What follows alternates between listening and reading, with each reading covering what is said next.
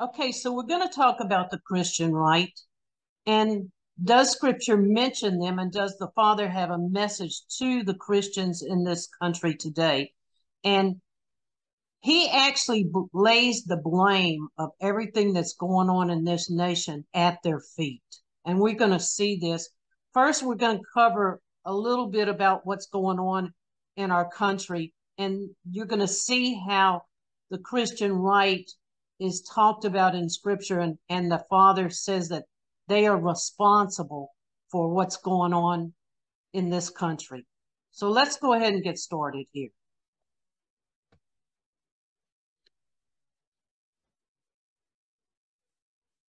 Let's start here. Micah.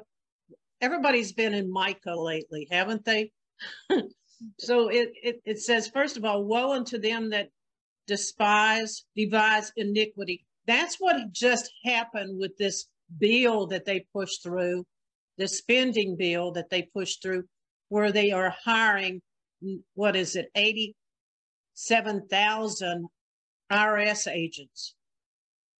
And it says, and they practice it because it is the power in their hands. So they have the power. This is talking specifically about people that have authority. Do y'all see this? Woe unto them because of what they just did. And you know, this can be used many other places, but this is how it's applying to our time right now. And it says, and they covet your fields. They want your money. That's why they hired 87,000 IRS agents, because they want your money, they want your possessions, they want your homes. That's what they want. And they're willing to take it by violence. And you're going to see that. And they oppress men and in his house, and even the man and his heritage. That's his savings, this 401k. They're after all of it. So please don't think that's not happening. And this is what Terry sent me this week. These are the duties of a person who has been hired, these 87,000. Terry sent it to me. Look down here where it says, carry a firearm and be willing to use deadly force. And then the next one, be willing to be able to, yes. Since then, they have deleted the deadly force, but somebody had copied both of the job links. And since then, they've deleted the deadly force thing. Well, yeah, they're going to still do it, though. That's their intent. Be willing to be able to participate in arrest, execute search warrants, and other dangerous assignments. These people have no use for Jacob. They have no use for Jacob, and that's what Scripture tells you. But Micah 2, verse 3, therefore, thus said the Lord, behold, against this family, that is Esau, do I devise an evil. Okay, so they're not going to get away with it. They will get away with it as long as the Father allows it, which is in this last 7-year period, which I believe we're in. And it says, neither shall you go haughty, for this time is a time of evil. You know, so you're going to see some of these verses that we're going to go through here that are just amazing, that are going to jump off the table at you. They're just amazing. Micah 2, verse 4, in that day, take one up a parable against you and laminate and say, we are utterly spoiled. That's what eventually is going to happen. It's not just this group, because I really think it's the war that does the spoiling. But we're going to be spoiled by this government too. And change the portion, that's your money, of my people. For how has it been removed from me? Turn away, for he has divided your fields. This is specifically talking about socialism. They're going to divide everything up. This is where they're headed. They're headed to a socialist government, and that there's no doubt. And it says, don't even prophesy to them, because they're just an evil lot. Verse 8, even of late, that means at the end time, even of late, y'all see that word, my people is risen up as an enemy. They pull off their robes with their garments from them, and they pass by securely as men averse from war. Okay, so in other words, what he's saying here is the people are hot as a pepper. They're upset over this, and they're taking off their coat to fight. You know how when people go to fight, they take their coat off? That's what he's saying. And it says, and the women of my people have cast off from their pleasant houses. They're going to lose their homes. And their children have been taken away. And, you know, if you're not going to follow the guidelines, and this is already happening now that these people have set in place, they're going to take your kids. Believe me, if your child goes to school and they say, I am transgender, and that parent doesn't support that, I can tell you it's going to be difficult for that parent, because this is the agenda. This is where they're headed. And these scriptures are absolutely on track for everything that's going on right now. Now look at this, Micah 3 verse 1. And I pray you, O heads of Jacob, that's your leaders. That's the people that are in charge. That is Biden and his administration. Do y'all see that? And you princes of the house of Israel, that again is your Congress, along with the other people that are serving the government. Is not this for you to be judged, to have judgment? Aren't you going to be judged? Don't you think you're going to be judged? And that's what he's saying. Going on, who hate the good and love the evil. Y'all have heard that verse over and over again. And then we're going to go to this verse, and it says, who also eat the flesh of the people, flay their skin off, and break their bones, and chop them into pieces as for a pot, as for the flesh in a cauldron. Our government is the cauldron. And then that goes on, and of course they're willing to sacrifice everybody to get what they want. And I'm telling you, I think that's the most interesting thing that I saw this week, and they pointed it out on Clay and Buck, is that when the president went to Carolinas for vacation, he took his son Hunter with him and so that meant Hunter had to fly from California to where the president was so he could board that jet with the president. They're rubbing it in our face. This man has committed many crimes. I'm talking about Hunter Biden. And then for them to put him on the plane with his father as a photo op, they're rubbing it in our face. And so, in other words, we're going to do what we want, and you people can like it or lump it. And that's where everything is. And it goes on and says, it is not near, let us build houses. That's what the people say. The end is not near. Let's go ahead and do everything that we normally do, because, I mean, the end is not near. But your city is a cauldron. And so it's a pot where they have actually sacrificed the people and put them in the pot. And that's exactly what we see. And it's going to come full circle here. All right, going on. And this is the verse I wanted to get to. This is probably the most critical verse right here. Thus said the Lord concerning the prophets that make my people err. The people have gone the wrong way because of their teachers. Their teachers have caused them to err. They bite their teeth, they cry peace. He that puts it not in their mouths. So he's not putting any truth in them so that they can speak it. And even prepare war against him. So this is saying here that your prophets and your teachers, because just a prophet is just a teacher, really, truly, you know, they have caused my people to go wrong. This is the Christian right we're talking about here. If these people had gone out and voted in some of these elections, we wouldn't have some of the evil that's going on in this country. But they chose not to do it. They chose and turned the other way, chose not to do it because their pastors have told them, oh, you don't want to get involved in the world. Oh no, you don't want to get involved in the world. Well, let's see what the scripture has to say about that. All right, Ezekiel 34 verse 3. You eat the flesh, you clothe them with wool, and you kill them that are fed, but you feed not the flock. They're not getting the truth. Now it says the deceased have not been straightened, neither have you healed those which are sick, neither have you bound up those which are broken, neither have you. In other words, you're not taking care of your flock. And I think about this because I came from Worldwide, because many of them were oppressive and they couldn't have cared less about helping the people. They just were interested in their rules and their authority and their power. And that's also true in other churches. And then this is what he says, but with force and with cruelty have you ruled them. And I think about Worldwide every time I read that, because many of the pastors that I had to deal with ruled by force. And so verse 5, and they've scattered because there's no shepherd. Now look at this. They become meat for all the beasts of the field when they were scattered.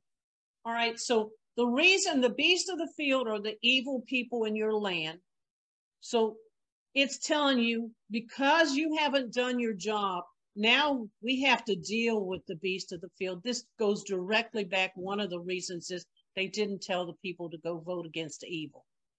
You know, you got to stand up against evil. You have to stand up against evil. Scripture is very plain about that. Look at Psalms 94, verse 16. Who will rise up against the wicked? Who will stand for me against those who will practice iniquity? Now, I know what a lot of teachers teach. And they say, well, there's no point. I mean, this country's coming down. Prophecy says it's coming down. And so there's really no point in you trying to do anything to prevent this. Well, that's the attitude that got us got us in this place to start with. That's how we got where we are, is by having that attitude. And the whole Christian movement has taken on that stance. Well, it's going to come, so the end is coming, so we're going to be raptured out, or, you know, we're going to a place of safety, or whatever it is.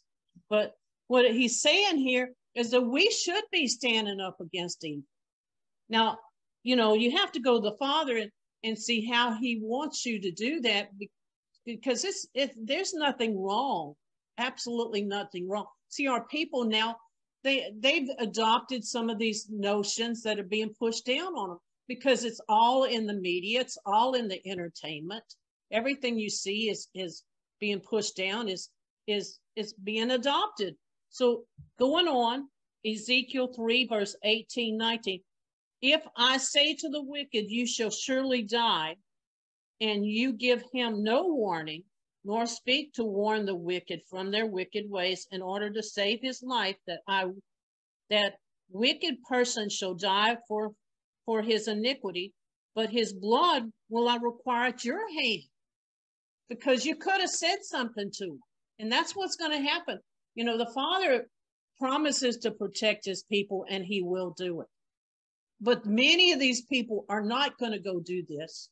And they'll put out all the conspiracy nonsense, but they won't go and do, you know, go help their brother in a time of need. It's not that you need to be pumping in the truth to them. That's the Father's job. But you can be helping them in some form or fashion or some way.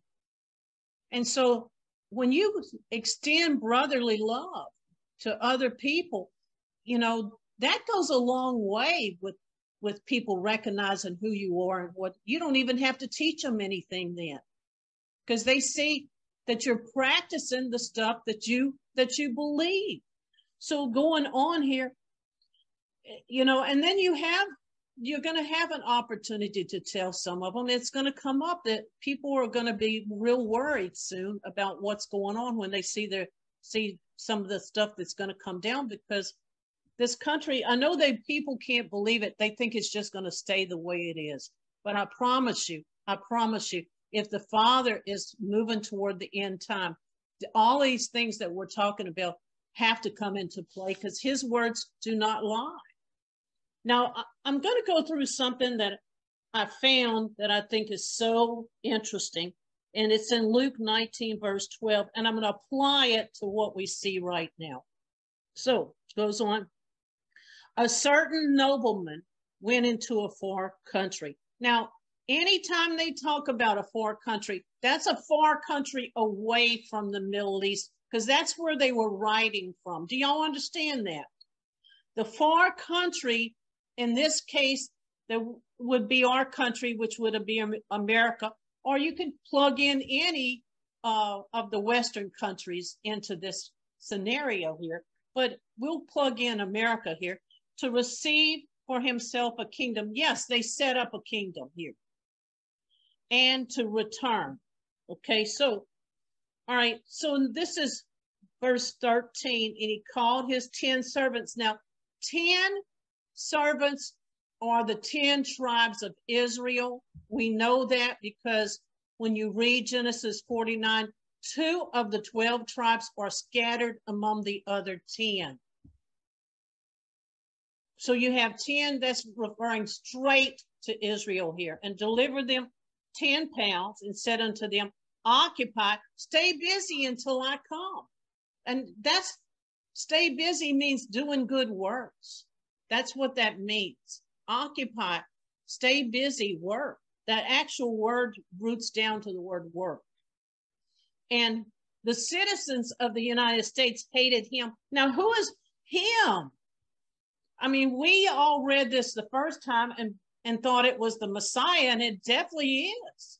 It is the Messiah. They hated him at that time. But if you apply it to today, the citizens of the United States hated him. That is Trump. And sent a message after him saying, we will not have this man to reign over us. Have we not seen this? We will not have this man reign over us. That's the whole purpose of everything that's been going on with Trump and all the persecution, that they do not want this man to be reelected. And so that's why they raided his home. That's why they've done all of these things. And, you know, it was an illegal search.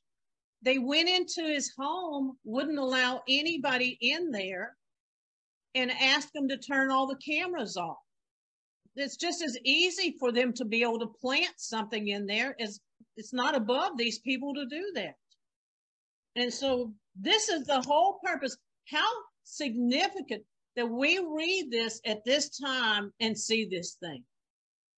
And going on, Micah 2, for I will surely assemble, O Jacob, all of them, and I will surely gather the remnant of Israel, and I will pull them together as the sheep of Basra and as the flocks in the midst of the fold. They're all coming together now. And they made a great, and it says, they shall make a great noise, a reason among the multitude of men. There was been an uprising this week with the people because they saw the illegal search and they got away with it. So then once they get away with something, then the next thing they do is even more severe. Because with each time they're able to get away with something, this is what happens. And so they made a great multitude. That's exactly what they did. People rose up this week and said, you know, we won't have this. But they have no control right now because everything's being controlled by what we call the evil people in this land, which the Father calls the beast of the field because of the way they act. So James 4, verse 17, therefore to him that knows to do good and does it not, to him it is sin. We better be doing a work. You know, whether it's one that you're online trying to teach people, or if you're doing good works for other people. Because like I said, doing good works for other people, you know, is greater than anything you can tell them. I mean, that's just a fact. And so that's basically what I wanted to cover on this piece.